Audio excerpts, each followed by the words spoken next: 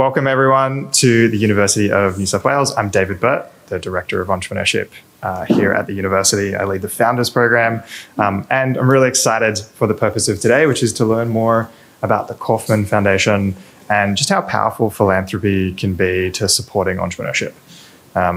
In Australia, the connection between sort of philanthropic support and helping people to be entrepreneurial doesn't have a lot of history. At UNSW, we're really kind of leading the way. In fact, this very building only exists because of philanthropy, but that's a story for another day. The story for today is the Kauffman Foundation. I'm really excited to have Philip Gaskin with us. Philip is a senior leader from the Kauffman Foundation in the United States. He's very briefly visiting Australia for a conference in Melbourne. And when I called him up a couple of weeks ago, he very kindly agreed to come to Sydney just to speak to us today before he heads off on the next leg of his journey. So we're very lucky to have him with us. The Kauffman Foundation, I won't steal Philip's thunder telling you about it, but from our perspective at UNSW, it definitely is really the world-leading foundation supporting entrepreneurship philanthropically when you look at both the scale of what it's accomplished as well as the history. And the other thing that's really great is they're really great at sharing their learnings with the rest of the world, even though their mandate is to support entrepreneurship in the US. They publish a number of really fantastic insights and reports, and then also travel the world sharing their insights with the global community. So in terms of our guest today is Philip Gaskin. He's currently a strategic advisor to the CEO of the Kauffman Foundation.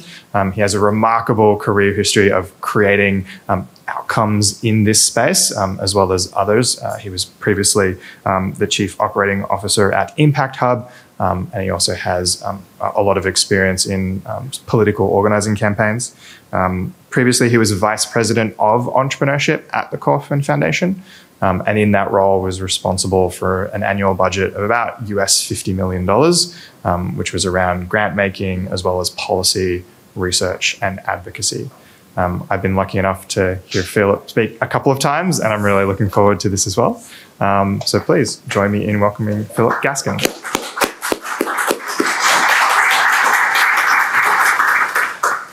Morning, everyone. Thanks for having me. So I'm going to go over, I have a lot of slides. I can talk about Kauffman for hours. But I'm going to go over the who we are, what we are, how we started, and what we focus on.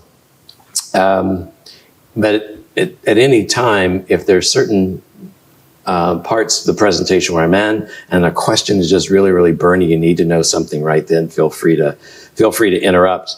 Because the Kauffman story is deep, it's wide, and it's rather diverse, and it's different. Mr. Kauffman, who I'll introduce you to here in the slides in a second, always wanted us to be known as an uncommon foundation. Doing things in an uncommon way to help common people is the way that he said it.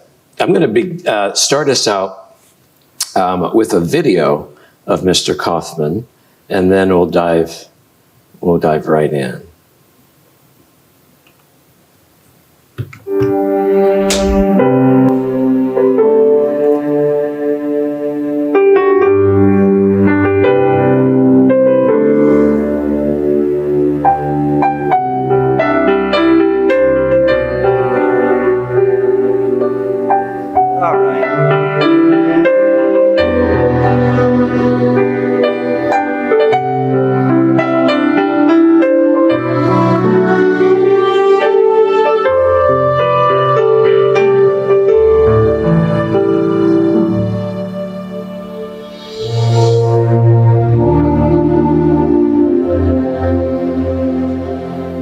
Solve the problems of society by throwing money at it, but it sure gives you a wonderful feeling when you do it right and you accomplish something that helps humanity.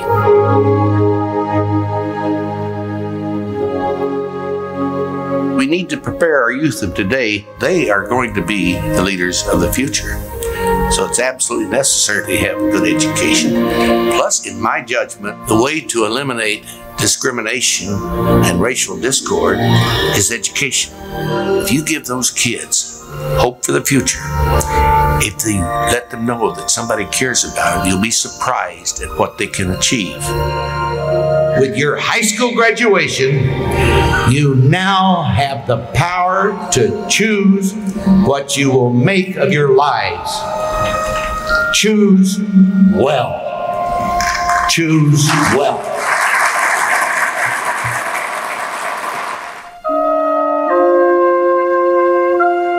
We believe that we can pass on some of the philosophies and principles, techniques, leadership tactics that will enable new entrepreneurs to be successful. It's your right to be uncommon if you can. You seek opportunity to compete. You desire to take the calculated risk to dream, to build, yes, even to fail, and to succeed. The greatest satisfaction that I have had is helping others, doing something that either inspires them or aids them so that they'll be not only a better person, but be a better productive citizen of the United States. All of the money in the world cannot solve problems unless we work together. And if we work together, there is no problem in the world that can stop us as we seek to develop people to the highest and best potential.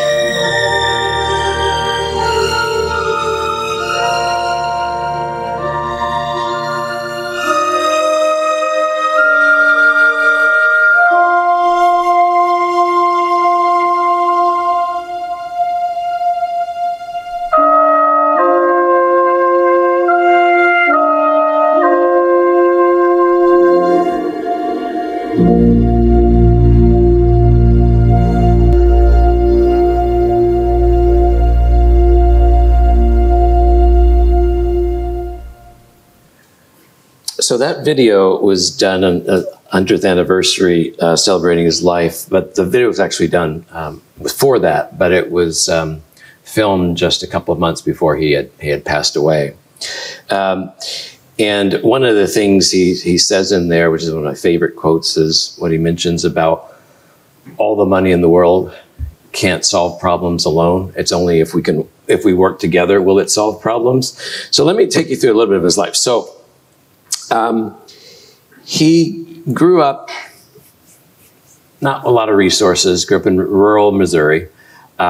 His mom and dad helped him how to read and write. And after a while, he got to college, he found himself doing pharmaceutical sales. And he was a really good salesperson. So good that his territory got cut because he was making too much money. He was doing too well, and the president of the company he was working for got jealous of him, kicked him out, basically. So he said, all right, well, I'm going to take $5,000 and go into my basement and start a company. And he named it Marion Laboratories. Marion is his middle name. And he did that because it sounded big, like it was more than one person. It was just himself. And over time, he became successful and started a company. Well, Marion Laboratories got bigger in Kansas City and ended up employing 2,000 people. There was a drug. He did two things. One is he created plastic coating on drugs. It was one of the things that he did. And another drug, which was a calcium supplement. And both of those two things is where he really got started. But it was all because of just starting with $5,000 and going into his basement and saying, I'm going to do something. A number of years later, he sold it to Merrill Dow and took the $700 million proceeds and started the Kauffman Foundation on the premise that everyone should have a fundamental right to an education and to economic independence through enterprise. And that's where the entrepreneurship part comes in. So you see on here on the picture, in the bottom right is him addressing thousands of employees at Marion Laboratories. On the upper right, he's at a baseball stadium. So one of his legacies in Kansas City is bringing the Kansas City Royals baseball team back from Oakland when Charlie Finley let it go, back from Oakland to Kansas City. And so if you come to Kansas City, the Kansas City Royals play at Kauffman Stadium. So we finally won a world championship. It was unfortunately after he had passed when we won the second one. Also coming to Kansas City, you would see the foundation, and that is the campus of the foundation with wonderful waterway there, and actually on the outside. And then in the honor of the Grand Dame here in Sydney is the Kauffman Center for Performing Arts, which was inspired from the Opera House. It is one of the top-rated acoustically in the Western Hemisphere now. Internally, it was done off of Lincoln Center in New York with the two halls. So if you visit Kansas City, I highly recommend you going to it. So what do we do? So today it is more opportunity, stronger communities. So we're looking at, I said before, education and entrepreneurship, looking at through the lens of how do people reach financial stability, economic mobility, economic prosperity, and upward mobility. So we're now looking at it because of all the different barriers in the United States as it relates to capital, education, a number of different things. How do people go through the arc of life and be supported from the time they're a kid all the way through career? So our work is in Kansas City predominantly. Over 75% of our funding is Kansas City. The rest is national. Mr. Kauffman, it's in the donor intent that all funding be in the U.S. It can, if it's a U.S. organization that does things globally or supports things globally, that's fine, but it has to be in the U.S. And our nationwide work is through programs, research, and policy. And I'll talk about entrepreneurship here just for a second. So the research and grant making and programs is based on looking at, I go back to that workforce. You'll see a terminology here a little bit later called entrepreneur-focused economic development is how we're grounding our entrepreneurship in that. It includes workforce, it includes communities, it includes entrepreneurs themselves.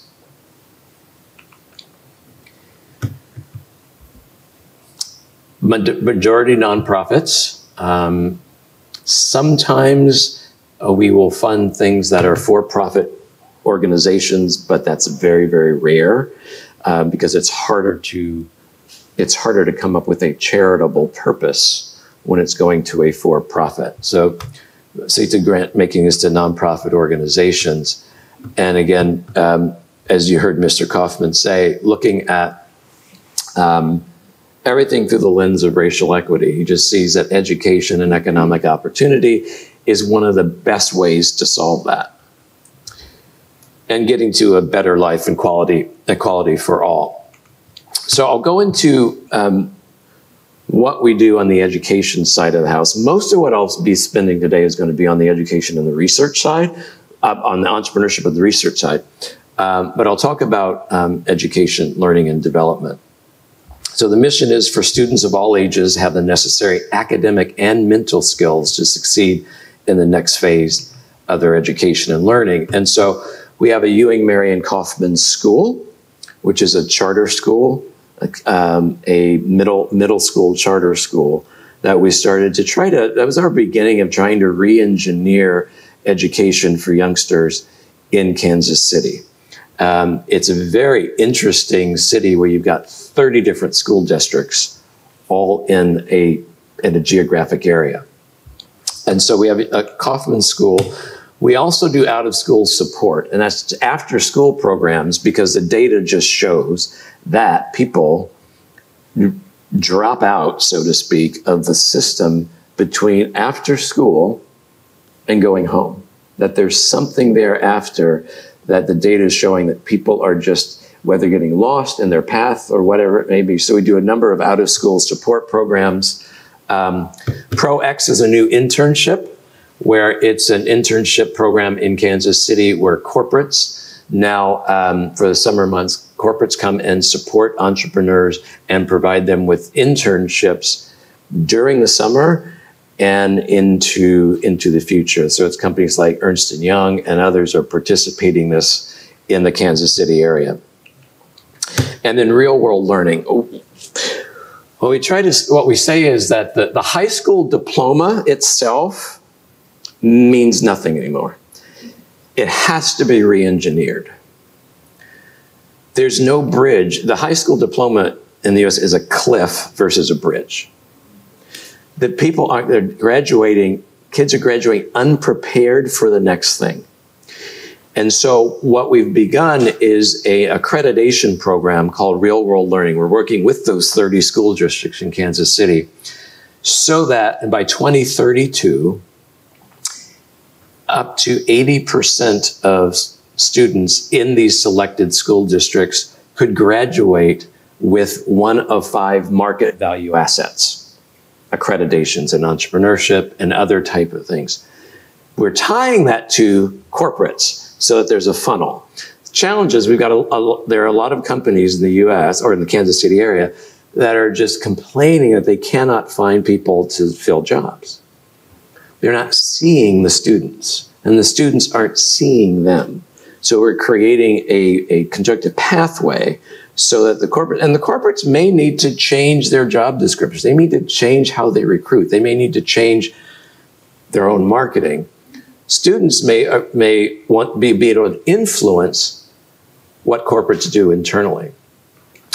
There are a lot of kids that either can't go to college, don't want to go to college, don't know how to get there, or what have you. So this is about engaging both the students and others in learning programs. And School Smart KC is a spin-out nonprofit. All of these that I'm mentioning are spin-outs of the foundation.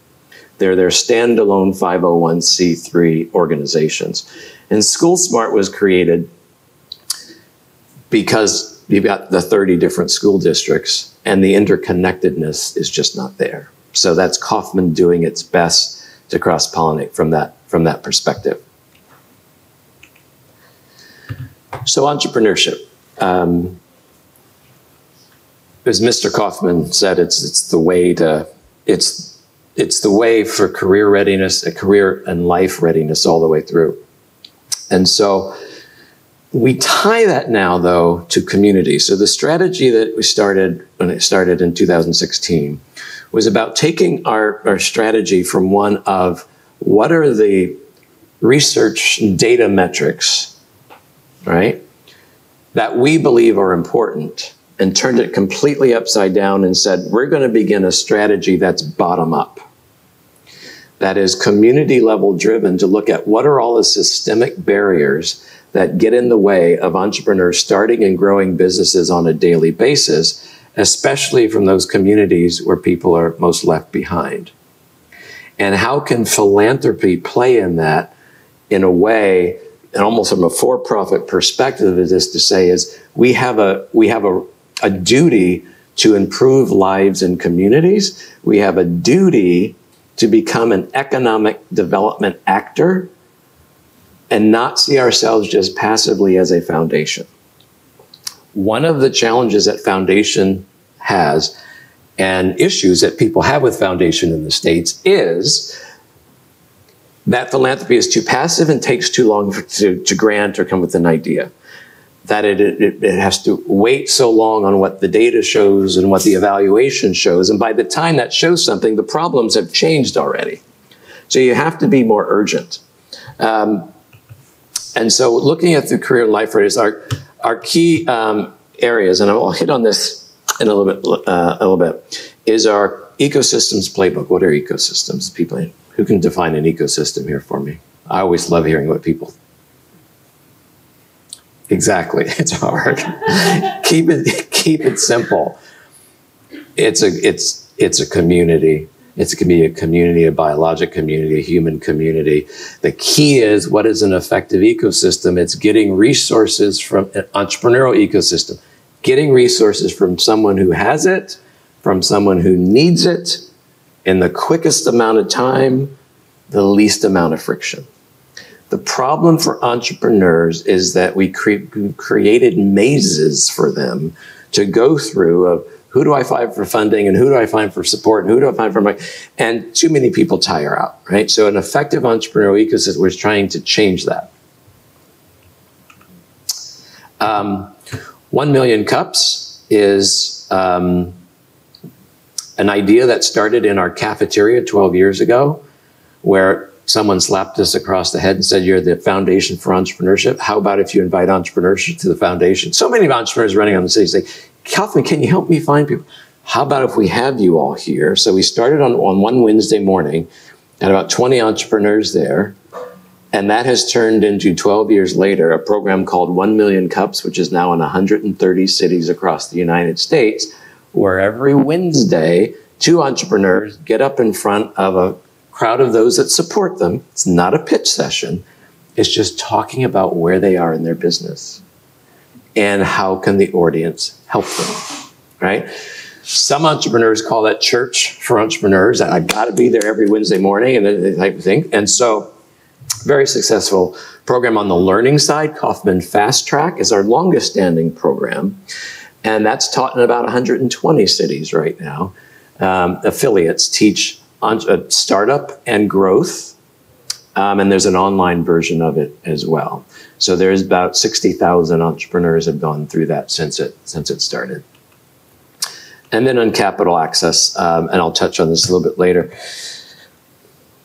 Our capital access work is about, and this is what we want to see more of philanthropy do, is how to influence private equity. Philanthropy, you're not supposed to do that. You're not supposed to invest in for-profit things. You can't do that. You'll lose your accreditation and all that.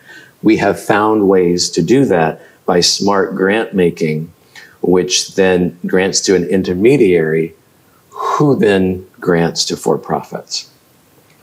The Capital Access Lab is an idea that we got because our research showed us that 83% of entrepreneurs do not access traditional bank loans or venture capital at the time of starting a business. If 83% of entrepreneurs don't do that, something's wrong. If venture capital, 75% of venture capital is going to 5 US cities. If you're in the middle of a state or the middle of the country, I guess venture capital thinks your idea is not very good. And if you're a woman entrepreneur, even where it's across tabs across the board, and I have research, I'll show you this, it's really, really tough. So we said, look, who's trying to change this? And we found that there are these funds that are being run that are doing something called alternative-based financing. And revenue-based financing is the major model. And what that is the entrepreneur who can't get venture, who can't get the bank loan because the bank says your credit score is 3 points too low or whatever, we'll grant you the money and you don't have to pay us back until you start making revenues. And so what we did is to say, this is really interesting. We did a request for proposal to see across the nation who's doing those things. And we thought we'd get 5 or 6 funds. We had 110. We were blown away by it. And so what we did was we asked the board for a $3 million grant. We put the grant into a donor-advised fund intermediary. And the intermediary then funded 6 of those funds to run a test to see how their work was doing, right? We wanted to test 3 things. 1, are those models really working? 2, if we put money into them, could they then take that money and expand it out and raise more money? And 3, would more philanthropy do what we're doing and come in and put in more than the 3 million? Well, the last was an utter failure because we couldn't get other philanthropy. Hey, that sounds like a great idea, but can you run it all? No. But the other 2 were a big success. That $3 million, and actually, I'm sorry, one philanthropy came in, Rockefeller came in with $500,000. They have now raised, those 6 funds have now raised $180 million, investing in 60 entrepreneur companies. 90% of those companies are outside of those 5 VC markets. The majority are into women and people of color. And that's what we wanted to prove out, and is to see how can philanthropy find a way to influence something, to just leverage our money and see if it works, and it has. that has now led to what we've done in Kansas City called the Credit Enhancement Fund. It's another thing of the importance of philanthropy in entrepreneurship. So in Kansas City, it's very traditional banking market, very traditional, right? And during COVID, we started an $800,000 fund at a community development financial institution. It's like an alternative to a bank. And we went around the city to the traditional banks and said, you've got to put money into this fund because Kansas City small businesses are about to go under and we've got to save them. We got no response from the banks. Luckily, the community development financial institution itself was able to raise, even nationwide, took our $800,000 and raised $7 million off of that. Not very much from Kansas City. So here's what happened. They did 172, I think is later, microloans. And these are microloans, 25,000 and under, because these businesses don't need that much. They just need something to buy the next truck or the next refrigerator for the restaurant, whatever. To this day, not one default on the loan. So what did we do? When we started getting this data, we started going to the banks. We worked with the Chamber of Commerce. This is something else that philanthropy can do, is work cross-sector. So we worked with the Chamber of Commerce, and we started a capital access task force. We brought all 30 banks in, and over a year and a half, we took them through an inclusive lenders training to learn about these new markets, to learn about these entrepreneurs that they think are completely non-investable or what have you. They came along. We said, okay, what about now? We invest. Well, we're still too risky for us. It's just not in our model. Our CEOs won't go for it. So we finally said, oh, okay, how about if we put up money to guarantee you your loans? So the Kansas City Credit Enhancement Fund is a $9 million fund that Kauffman has put up and says to these banks, if you agree to do microloans into these identified neighborhoods in Kansas City, we'll back you 15% on every loan. 6 banks so far have said yes. Based on their proposals, that's an additional $30 million that will now go into the Kansas City lending market. And so it's just thinking of, back to the word uncommon, it's just thinking about how can philanthropy be different to help people start, grow, survive, whatever it may be. I'm going to stop there for questions because I'm going to go into a couple of other things. And I'm going to go into a little bit more deep dive on the ecosystems, on 1 Million Cups, on our ecosystems philosophy, if I don't knock my glasses off, and capital access. Yes? Thank you so much. Thank you so much. I'm Tina from David's team. No, it's on. Maybe the most important. My name is Dina from David's team. That's fascinating. I would love to hear about timelines. So you mentioned that this donor-advised fund where you put 3 million in and that those turn into 6 various funds, and then you saw this global impact.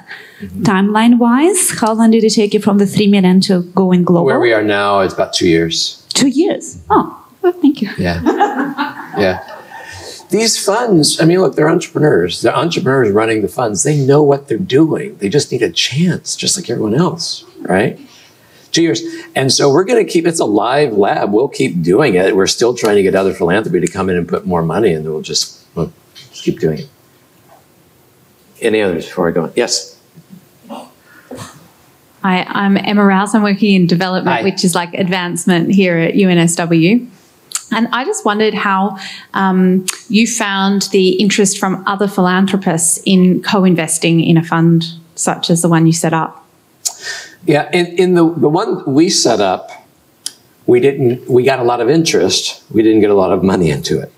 And it was because philanthropy, each philanthropy has its own donor intent, what it has to do, how it can do it. What they mostly preferred is, can you just do what's called a fund of funds? Can you start where everyone just putting in money and I can sell that better versus an experiment? So we've now done that. So we have put our largest commitment ever out of entrepreneurship, a $10 million commitment into is an organization in the United States called Living Cities, which is an organization made up of 19 leading philanthropic and financial institutions. And so we're first in commitment on their next fund, which hopes to be a $100 million fund, but it's patterned off of our lab, basically. So we're first in investment on that. And I know MacArthur Foundation is showing interest, McKnight Foundation is showing interest, and a few others so far. So we hope, because it's through that model of an organization with the foundations already at the table, that we'll get more. Yeah. Okay. So I'm going to run through that ground up approach real quick that we were talking about. And it's basically, I started October 2016. I hired the first program officer 2 months later and said, we're going to try this. We're going to do it. It's an experiment. We're going to do it. And that's our research. So we knew that traditional methods of encouraging entrepreneurship were not producing desired results. You can't just give cities tax incentives, or it's not just about just capital. It's more than that, especially if you have dense ecosystems like Silicon Valley that aren't working for everyone. It's very exclusive, right? This is still true in the US, which is shocking, but per capita startup rates are still flatlined. We saw a little bit of uptick after COVID because people were displaced, so they had to start business. We're just not seeing entrepreneurship and startup rate increase the way that they should. And in the US, people of color own half as many businesses as others. Immigrants are most likely to get bank loans. Rural entrepreneurs facing increasingly uphill battle. And the geography is changing in the US too. You have rural environments are drying up. People moving to cities. Who's going to replace rural? They're doing that because they get what did I say about the 5 cities in the venture capital? They get overlooked all the time, right? And so we think that entrepreneurial ecosystem building is that emerging model, and it will stay emerging for economic development in this connected age. And we have a connected age, but we have too many ecosystems, cities, communities that are disconnected. So it seems that what we've been doing has been working. So tell the story. All right. So let's say this is Maria. So Maria's got a really good idea for a business, and everyone's charging her on, you go, you got a really great idea. But like all entrepreneurs, she doesn't have all the resources or knowledge that she needs, right? The good news out in her community that there are a whole bunch of resources out there.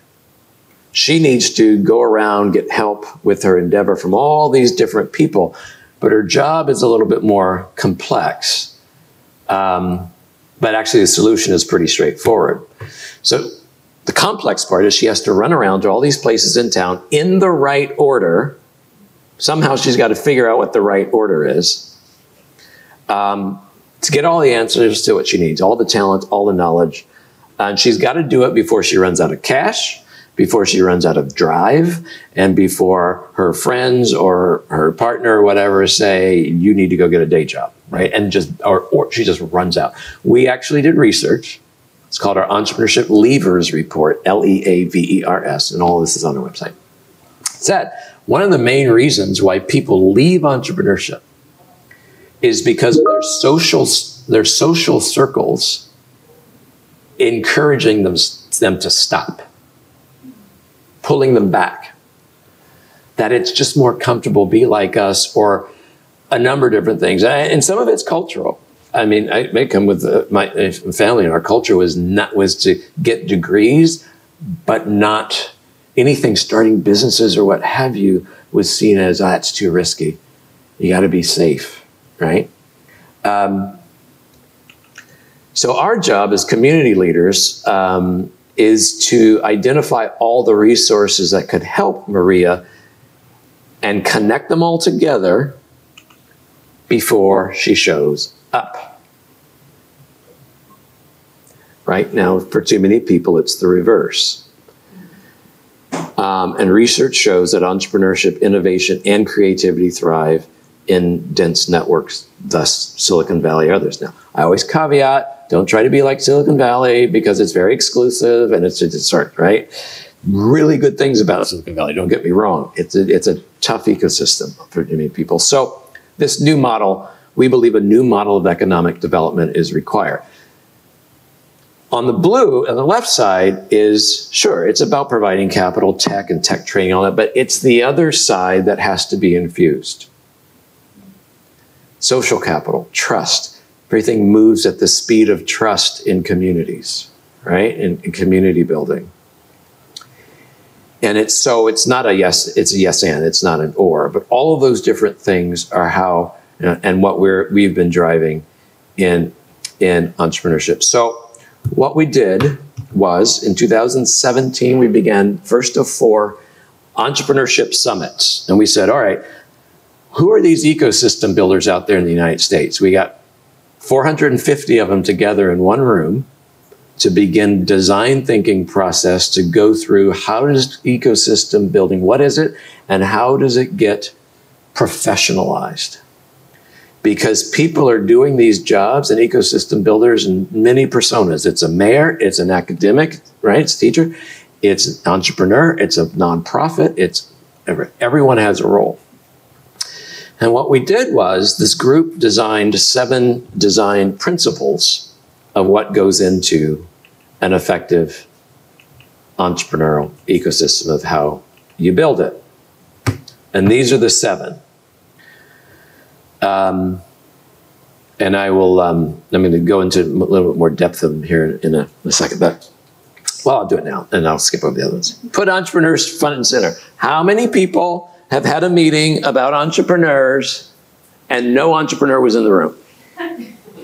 Say, perhaps someone was honest enough to tell the truth in the back. Happens all the time. There's a passion about entrepreneurship. I get it. But who's not in the room? Sometimes the entrepreneur isn't. Fostering conversations is very important. Just talk and try to figure out who might need help. How do I talk about what I'm doing? Asking someone else, tell me more about your business. Tell me more about your needs. And then it bleeds in with collaboration as well.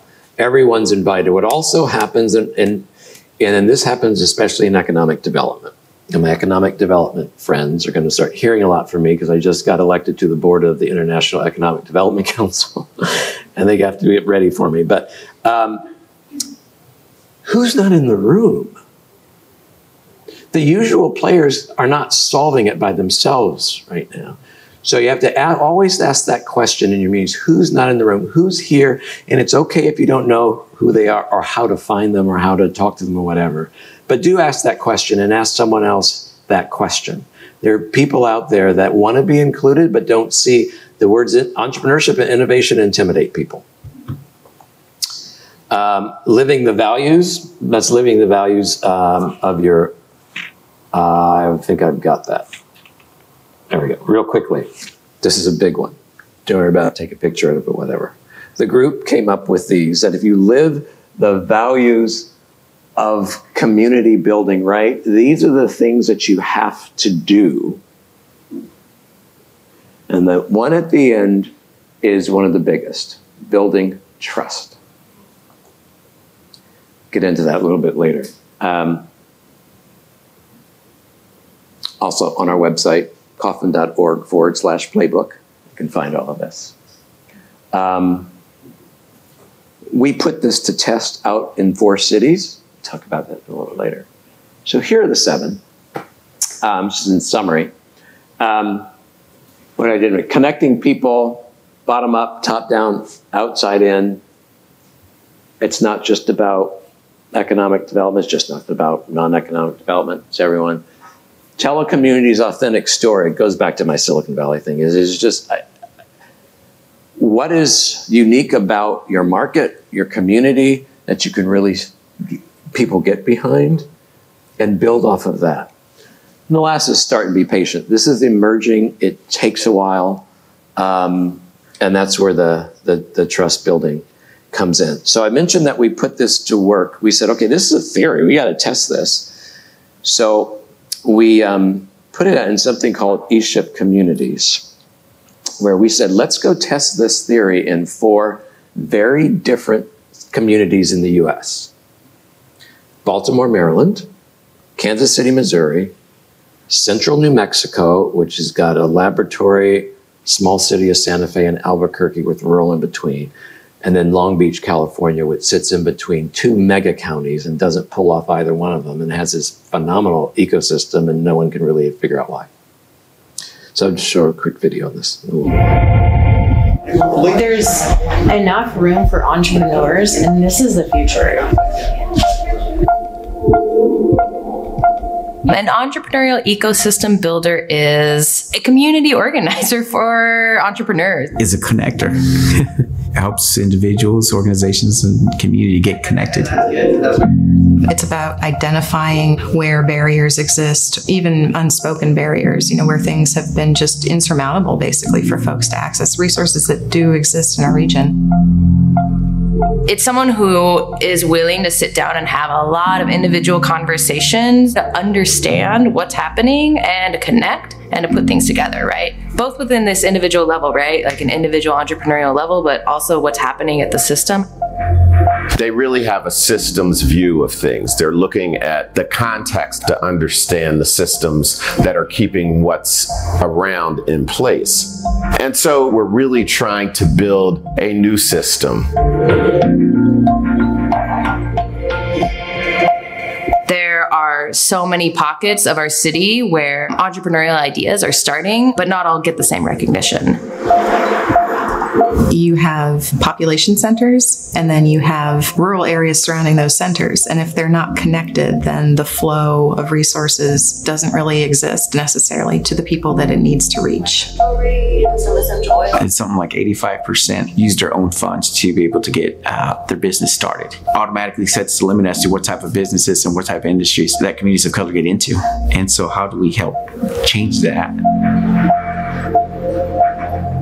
You can't really divorce the challenges that we're facing now from the historic challenges of slavery, Jim Crow, the northern migration. How do we shift the conditions that are marginalizing some folks and over-resourcing other folks in order to reorient it so that everybody has access to sustainable community development?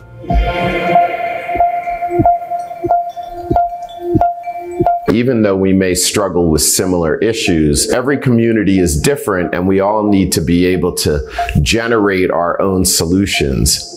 Fundamental to the mission of E-ship communities is targeting historically underrepresented entrepreneurs and business leaders. What neighborhoods are being left out of our city? Who all in community are being a part of talking about these discussions?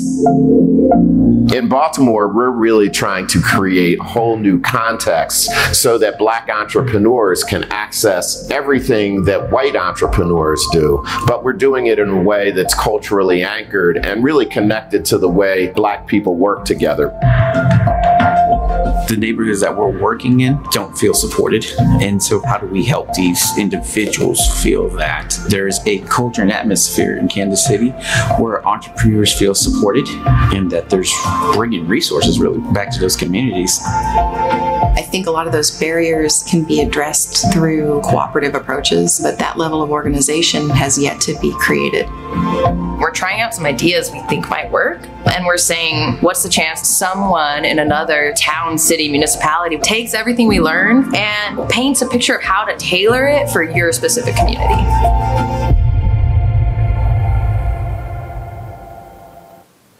So those 4 communities followed these 10 steps in implementing for over 3 years. So it was a 3-year test of what we said is, here's $3 million.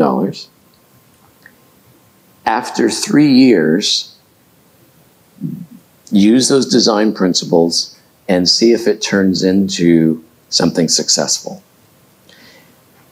We made sure to say that after 3 years, one of the key things is, can you build a sustainable model where you'll have funding coming out of it after our funding ends, right? And so the process they followed was on finding an ecosystem builder. This is very important. No one has a full-time role doing ecosystem building. Everyone's running their own organization and doing it. No one has time. So we designed an ecosystem building job description. And those 4 people that you hear talking on that video were all hired to be the ecosystem builder, whose day job from the time they wake up to the time they go to bed is nothing about connection in that city. We're seeing that take off in the United States. Northern Indiana, spurred by Notre Dame University, has hired an ecosystem builder in Northern Indiana, and other locations. I was at Notre Dame a couple of years ago. We had a fun session, a whole bunch of economic developers, and we were talking. They finally said 40 minutes into it, so what do you think? What do you think about our ecosystem? What do you guys do? You guys do a great job. Don't try to compare yourself to anyone else. Well, we just, we're running, we just don't have have you thought about hiring a full-time person to do it, and you guys just fund it, and the whole room energy changed. 2 years later, they've done it. You just don't think about it, right? So that was the first thing. I won't go into it, but it was that they developed a council, a large number of people, and they started assessments and metrics along the way to then test, then is this making sense? Are we on the right path? Put it into further design, engage more people, bringing in the mayor's offices and others, because the mayors and traditional people weren't in these groups to start with. That was very key for testing this out to see could it work without having the normal folks in the room first, and what have you. In Kansas City, they created it's called the KC Toolbox. It is now a nonprofit that's been created out of this effort that has supported over 40 new businesses starting because of it. So each area has done differently. We're doing the evaluation on it now, and that'll be done here probably in about 6 months. But they have been successful. I have a lot more slides and other things to talk about. This is longer than I normally talk because I don't like talking I like engaging. So I'm going to, and you all are the judge. You can boo me off the stage or you can say whatever, I do whatever. I'll end with, you talk about philanthropy and impact, right? Impact and entrepreneurship. So in Kansas City alone, we did a retrospective just in 2017. Our funding into nonprofits or programs supporting entrepreneurs has helped create 1,790 new businesses, over 6,000 new jobs.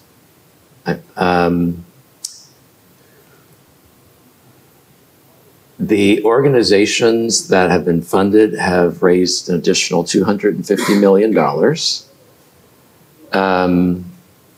And other metrics. So when we look at the indirect funding, we can't fund directly to the entrepreneur. We're trying to influence the entrepreneur as much as possible. So our numbers are strong in Kansas City. If you creatively find ways to find the right people to partner with, and a lot of that is just another $12 million grant we did last fall to University of Missouri, Kansas City, whose innovation has done amazing work there.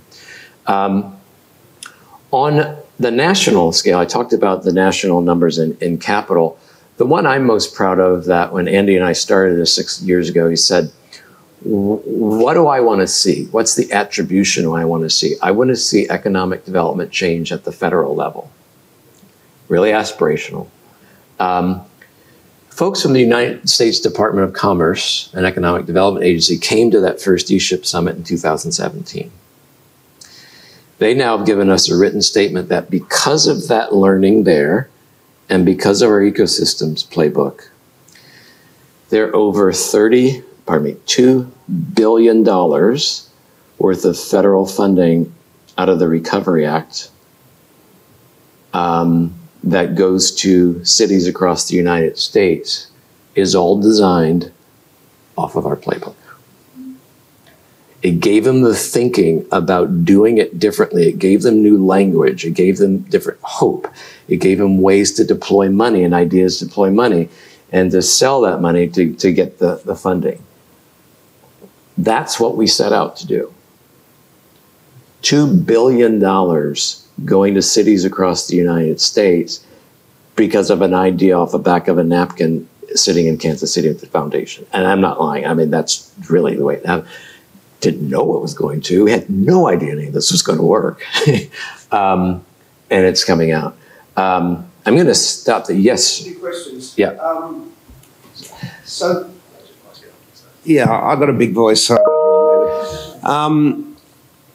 So not everyone grows up with the skill set, either through nature or nurture, to have entrepreneurial capability. What are you doing, or have you got examples of where you've gone into disadvantaged families and got involved at a young age with young people, the youth, to help identify whether they do have the skills and how they can develop and grow to become capable of stepping into these sorts of roles that you talk about here?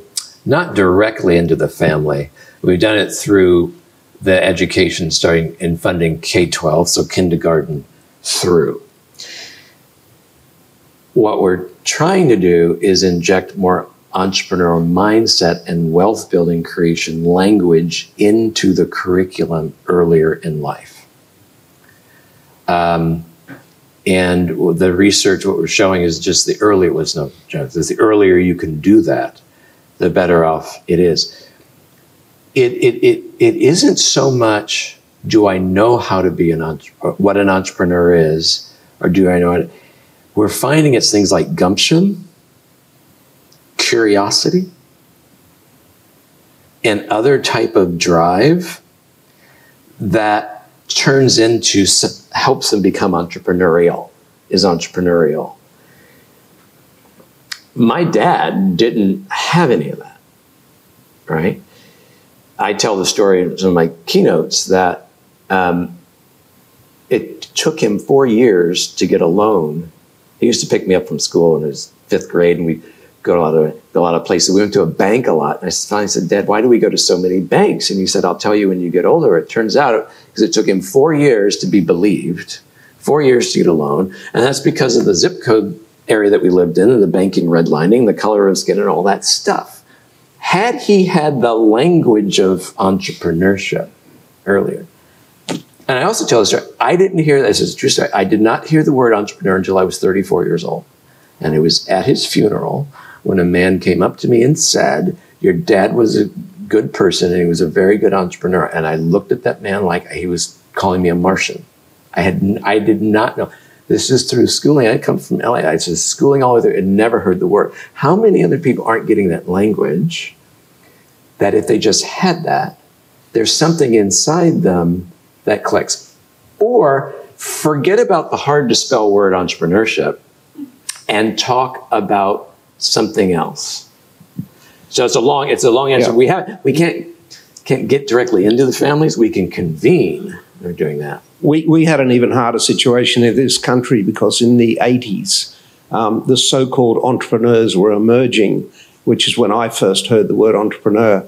Unfortunately, they were all somewhat crooked, and they all ended up either in jail or escaping the nation. So it took a number of decades before entrepreneurship. Too. Yeah, well, it did. It happened in the US. Yeah. My next question is, if I can, your purpose of coming to Australia. What do you want to try and achieve from this visit? And have you, I know you've been to Melbourne and a few places, have you actually been able to engage with the Kauffmans of Australia to be able to set up somewhat similar programs, and are you getting a good response? This is only my second stop. So the first stop was at the Global Entrepreneurship Congress, which was there in Melbourne. And I've been having some conversations. What do I set out for is to listen and learn. That's why I said I don't normally talk as much as I did today, is to listen and learn and take back. What are the things that are working? What are the things that are not working? Are the things that work that Kauffman has done that could help? But it's like one of the values. It's listening and learning. Is there something that we're seeing? Is there something in Australia where we're seeing that youth earlier on have more of an entrepreneurial mindset than others. Is that happening?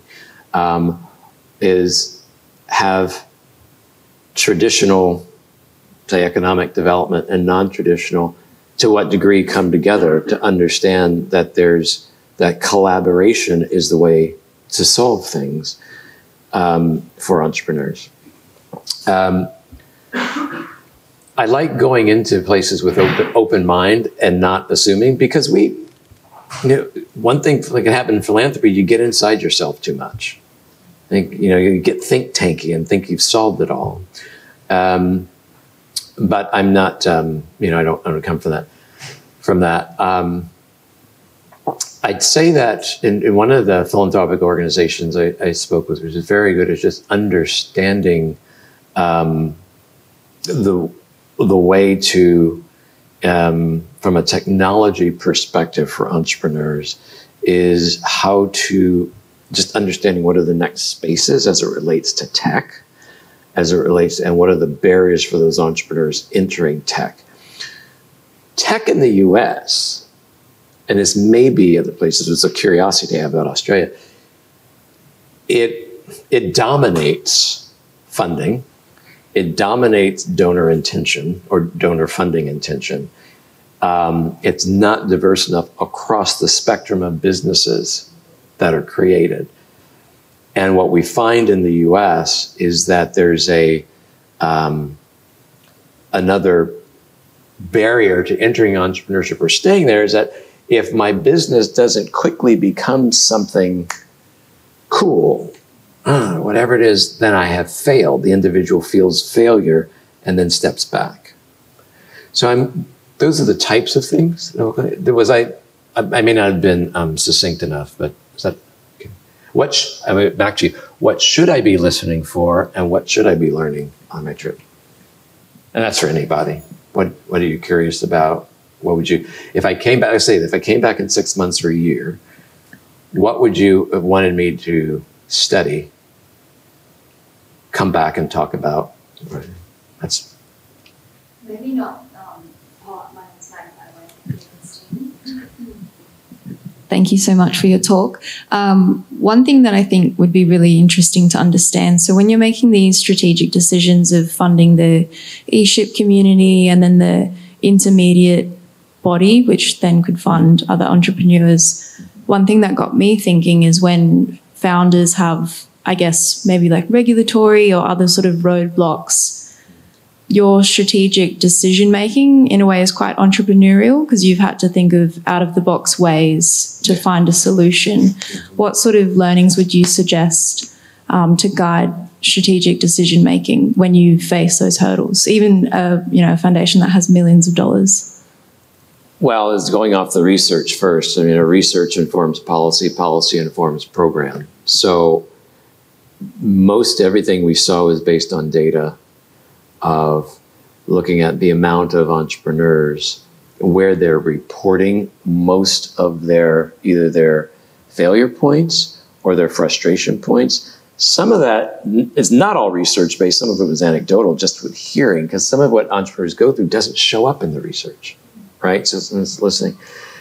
But the capital work, the funding work, was all based off the research that showed us I'm going to show you. I'm just going to slip ahead here.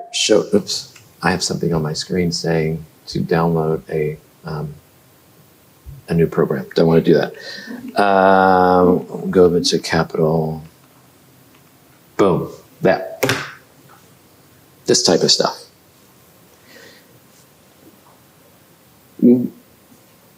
That number hasn't moved 83 in 4 years.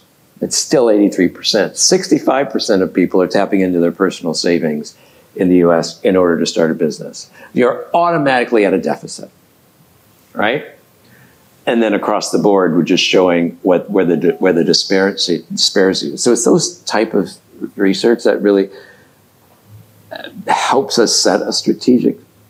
What's challenging sometimes in philanthropy for me is that waiting on the research to come out when you see things happening, and then sometimes you just got to jump in and try, which is like we did with the Capital Access Lab, right? Is that helpful? I don't know if I answered the question. I want to make sure. Say it again. I guess I'm really interested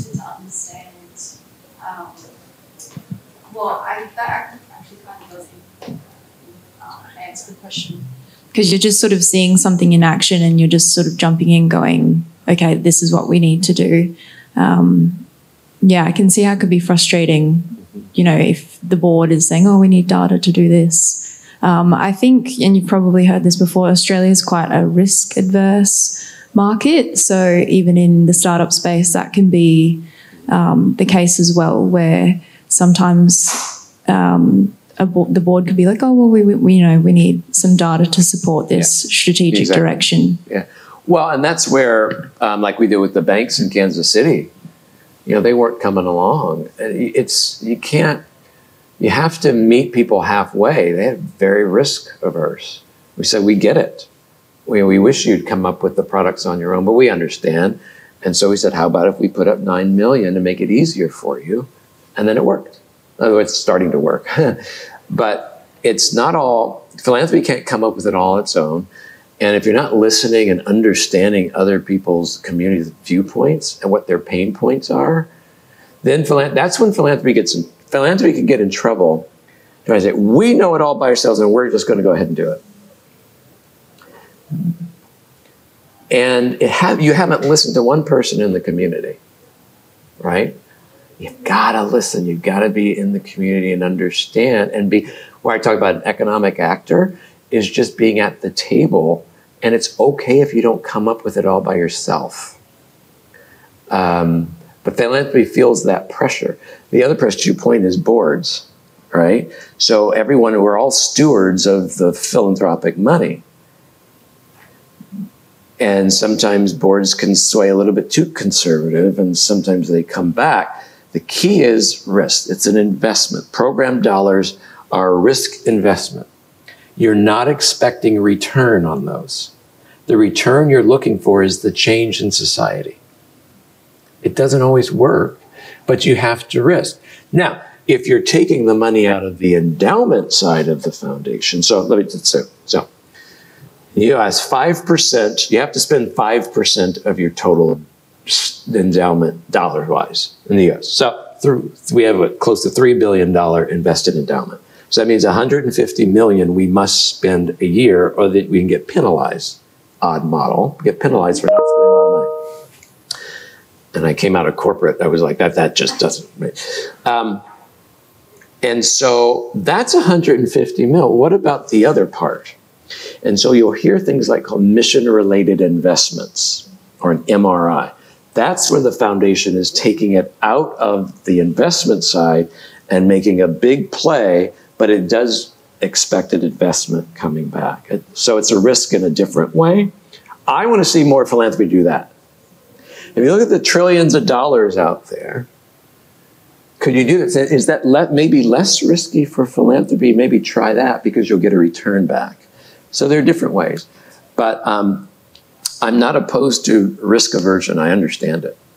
And especially when you're the steward of the money of the donor, and you got to spend everything right, the best you can. But Mr. Kauffman said, fail fast, try it again. Try it. If it doesn't work, try it again. And so we try to balance risk aversion plus being risky. What else? I know it's a lot of words this early in the morning, putting people to sleep. I know a lot of slides. Yes. Hello, Antonia Ruffle from Start Giving.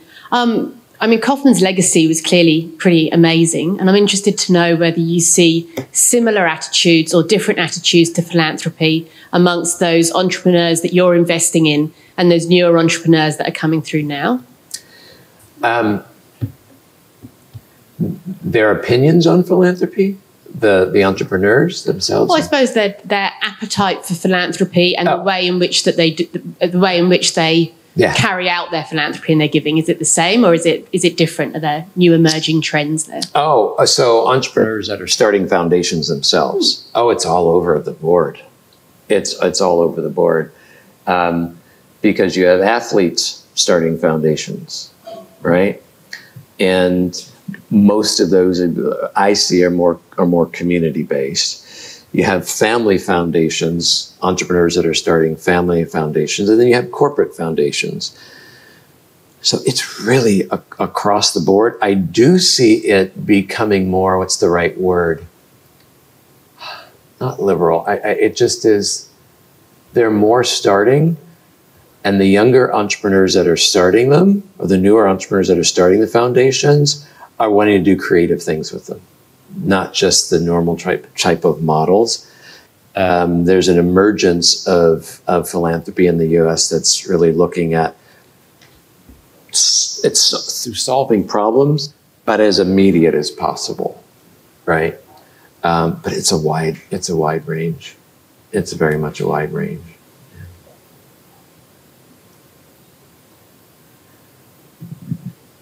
David's got a question, and then we've got one over here. I was just going to ask, you mentioned it working with a couple of universities, and wondered if you could tell us something about one of the most innovative or the latest match you've made. Yeah, so interesting. By the way, Penn State University they have a research to policy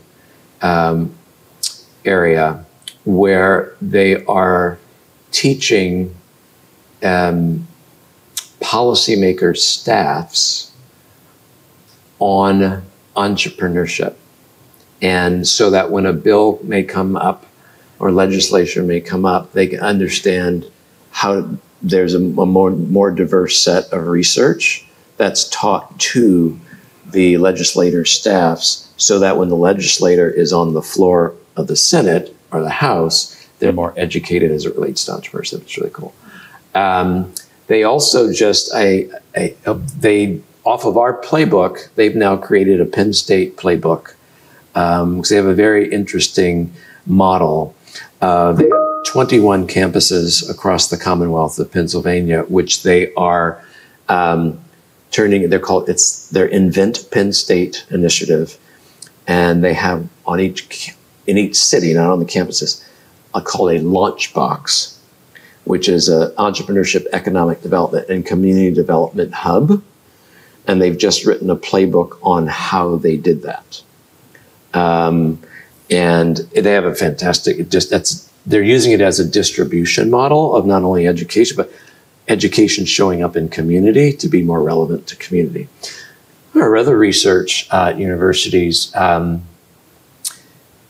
mostly, I would say mostly our research angle is with universities and other research done from that perspective. I think but at University of Missouri, Kansas City, our research, our dollars go into what's called Digital Sandbox. And what that is, it's a 3 or 4 cohorts a year of entrepreneurs that go through training, tech entrepreneurs that go through training, creating companies. So it ranges. It really ranges. We do want to see in the U.S. And from a commercialization perspective, more that IP coming out and into market. So we're thinking through some commercialization angles as well.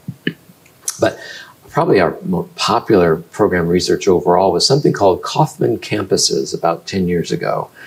So we're $5 million grants to 10 universities across the states to create their entrepreneurship centers. So if you go to University of North Carolina at Chapel Hill, that entrepreneurship center there was off of our built up there, Purdue and a few others. We just look at different angles over time. I might ask the final question, unless there is anyone else with a question. Through the lens of economic development, there's obviously a large role for government to play.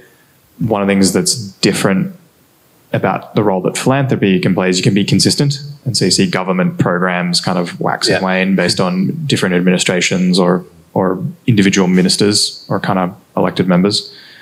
But with philanthropy, you can sort of keep a consistent line.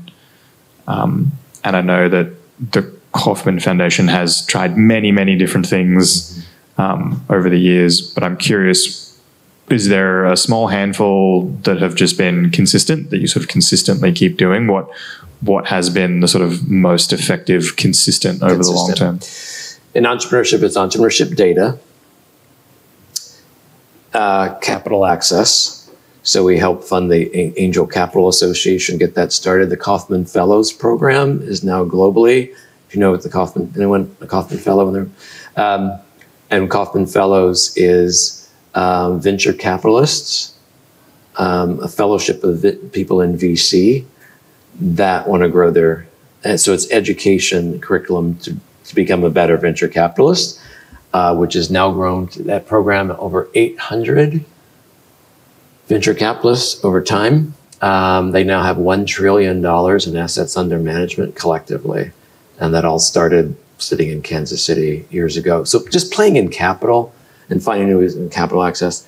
So research, entrepreneurship data, capital access, and entrepreneur learning would be the three pillars that are consistent. Entrepreneur learning, Fast Track is our longest standing program, over 25 years, 1 million cups, 12 years. Capital has been over that same arc, and research has been, I think, since 2002. And then locally in Kansas City, it's the Kauffman School. It's just K through 12 education. So those are the things you try to, now, the key though is how often do you change your strategy in that work? So we're going through a strategic review. It seems like Kauffman every 8 years. It's like we're giving people are going to need a seasick pill here, back and forth. But I'm just kidding. But philanthropy does that, right? And whether it's boards or senior leadership teams or whatever. But some of it's also driven off the data. I don't want to blame the boards or blame the leadership team. Don't get me wrong. But it's sometimes the data will show that program that you're doing, you're going down the wrong path. You're going to have to switch it. Back to Mr. Kauffman, fail fast, try something different. If you stay too long with something, you become irrelevant, or could become irrelevant. I really want to thank Phil for joining us multiple times when I've kind of asked him, about coming to Australia. He's like, I'm here to learn, which is fantastic. I think it kind of really embodies that kind of Kauffman spirit. They are really the world-leading foundation at supporting entrepreneurship, and they still have that mindset that they don't have all the answers, and they published a lot of their research and also are curious when they come here. Philip touched on a number of points. The thing that kind of struck me the most was that story of Maria, and I think you really encapsulated the work of an entrepreneurial ecosystem quite succinctly as they're a group of people with great energy and ideas for the future. They need resources. There are people with those resources, and the role of that entrepreneurial ecosystem, reducing that friction for those people. And I like that diagram of kind of Maria wandering around her community, and there's a path dependency to sort of introductions to the right person.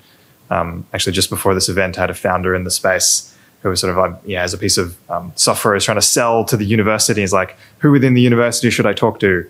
And so I spent, half an hour with him, helping him navigate. So that was a really fantastic story, and just kind of summarizes the work of the Founders program, a team of ecosystem builders who see to kind of reduce that friction.